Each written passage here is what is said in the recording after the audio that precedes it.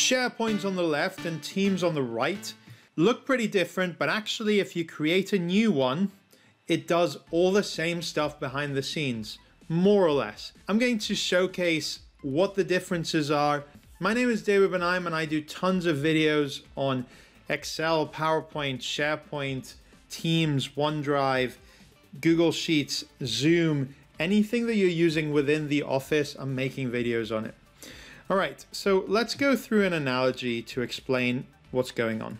I think of the back end as a bit like a warehouse where you have all the messy, very disorganized place that things are being kept just in order for them to give a nicer way for people to interact with it through a front end. And now, typically you would go to a shop or an e-commerce website to buy these goods. However, if you really wanted to, you could also access them directly via the warehouse.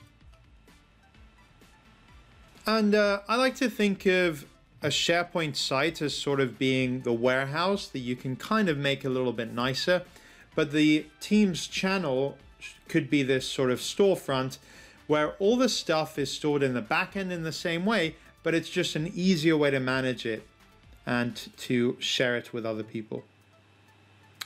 So Teams, I like to think of it as having 4 different functionalities.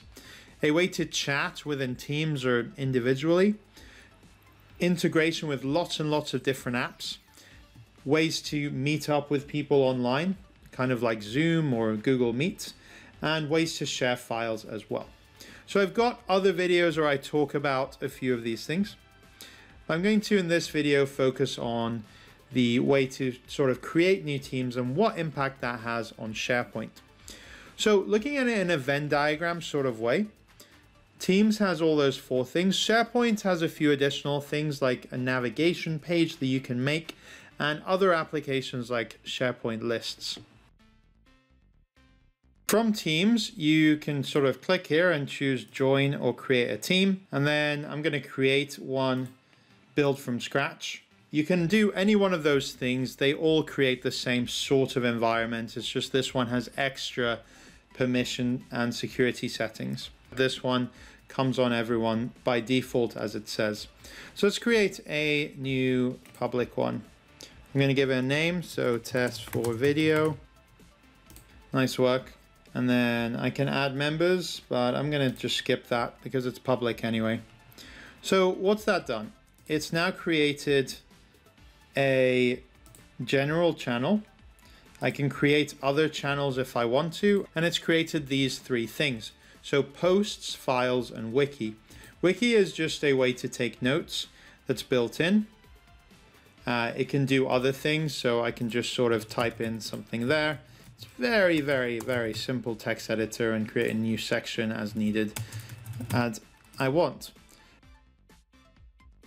Chat is built into everything with Teams, so you can sort of chat there and it starts a conversation with everyone who has editing rights to this team. And they also post it here. Now you can also press the plus button and add other kinds of applications, including some that are created by default when you create a team like OneNote, Planner, or SharePoint, and just other third-party tools as well. You can just scroll down the list to your heart's content. So for example, if I go to OneNote, this is the default one. I press save and it creates it there. I can edit it directly from within this. I can also rename it as I wish. What's interesting is the files bit. So if I click on files, I can then go to open in SharePoint. That will open up this SharePoint page. And as you can see, it's just essentially done that. It's opened up in SharePoint. And if I want to, I can just access the rest of this SharePoint site through all of these other things. So it creates by default this sort of blank SharePoint template that I've done, and I'm going to show us how to customize that in a bit. But firstly, let's go the other way. So what I can do is I can press create site and create a team site, give this a name. Notice that a team site is connected to an Office 365 group. That is different to creating a communication site, which is not created to an Office 365 group. I'm going to talk about what that means in a little bit. But for now, let's create a site name. So site from SharePoint, like that. And then just press next. I can add other people if I want to, but for now, I'm just going to hit finish. And it's created all of these things. And again, this is a concept known as an Office 365 group. Notice it prompts me to create a team from here. A SharePoint site is effectively an intranet site that you can build to help your users navigate to document anything and everything within your organization. Now, from the SharePoint site, I can edit it and do a whole load of things like add different web parts over here, like this. And I'm not going to talk too much about it, but you can add sort of text.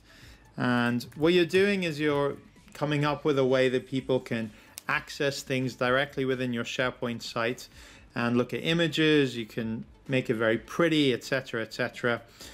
You can change the layout as well as you wish this way. Now, just to show you an alternative to a SharePoint site, it's this other app called Sway. I really love Sway. I have another video that's devoted directly to it. Just like SharePoint, you can add different types of things. It's a little bit more limited, but what's really cool is the way you can start from a document and the way that you can then sort of customize it. So Sway does a lot of the layout, cool navigation stuff for you. So all of this stuff I barely had to do. It's also got these cool ways to see images. You can embed any content directly within it, like you can within SharePoint. But these animations and these effects, this sort of style Sway does for you. Embedded videos, etc., etc. So you can navigate to Sway by this and clicking on Sway there. And what I really like is you can start from a document. So you can actually import an existing Word file. And then this can transform it pretty quickly and pretty easily into a Sway file. So back on the 2, let's go to Teams, and I'm going to create or join a team. You can go here, create one, and create from Office 365 group. I can choose this one and site from SharePoint. That's the one that I built. Notice this symbol means that it's a private one. So as you can see, I'm going from SharePoint to Teams and Teams to SharePoint pretty easily. And we are talking about Office 365 groups. So let me go back to my slides and explain that in a little bit of detail. So we have this overlap between what SharePoint does and what Teams does, but actually an Office 365 group is governing everything. So that creates the SharePoint site, which has these things, navigation, a SharePoint list, which is optional, apps and documents. And then you also create, by default, a planner plan, a OneNote notebook, an Outlook distribution list, sort of, called a group, and an Outlook calendar that's for the entire group. Now, I have other videos where I talk about Planner and another one about OneNote. From here, I can navigate to anything on the left pane here. If I click on Conversations, that opens up this site, which is actually an email address that is for my entire group.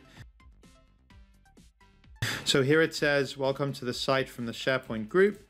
And it said everything that I can do from it. I can start a conversation, and that will effectively be an email address for an entire group, kind of like a modern way to do distribution lists. Even when I'm in Outlook desktop, I can just sort of get in here on the site navigation, I can get to my groups. And if I want to, I can even drag an email directly into that group. And then it tells me, are you sure? I can say yes. This is a brand new feature that you can do this. And you get all of this special tab in here that's only related to the group. The Outlook calendar allows you to go to group calendars and add one like this.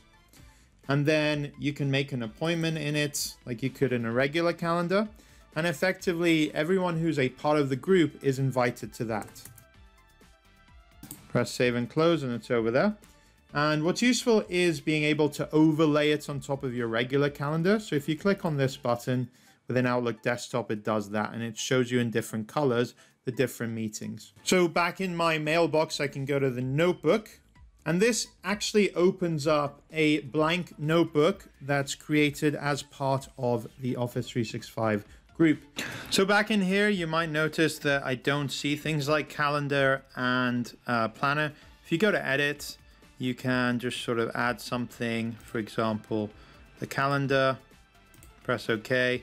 And let's also add the planner like that, press OK. Office 365 Groups was created before Teams, not by very much. I found it really confusing, to be honest, when they had both of them called very similar names.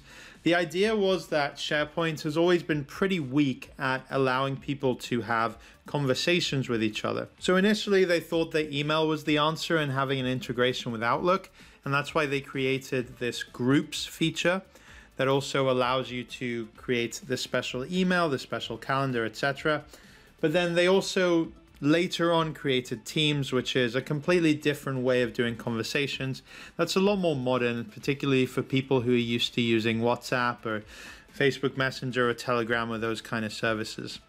So essentially now what they've done is they've sort of moved to pushing people to use Teams, but that also creates the groups in the background.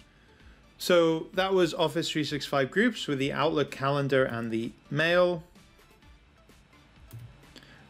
Next, to just emphasize that Teams does come into that, as I showed you there. And you also have other integrations, things like Power BI and Microsoft Forms are also sort of governed by Office 365 Groups. So essentially, when you create something new with either Teams or SharePoint, you are behind the scenes creating an Office 365 group that's governing it all. So the default comes with the chat stuff and also a folder view to see your stuff and also a wiki page. You can then add optionally more notes through OneNote and the SharePoint site. You can add onto Teams as well as a planner site as well that can be edited directly within Teams as well as being edited directly within SharePoint. Hidden away is your Office 365 group calendar and your mail box. So you cannot add those if you start from Teams. It's a little bit confusing as to why, but if you start from SharePoint, then you can have all of this and add everything eventually. So if you like this video, then please feel free to hit the subscribe button because I have tons of new content all the time coming out.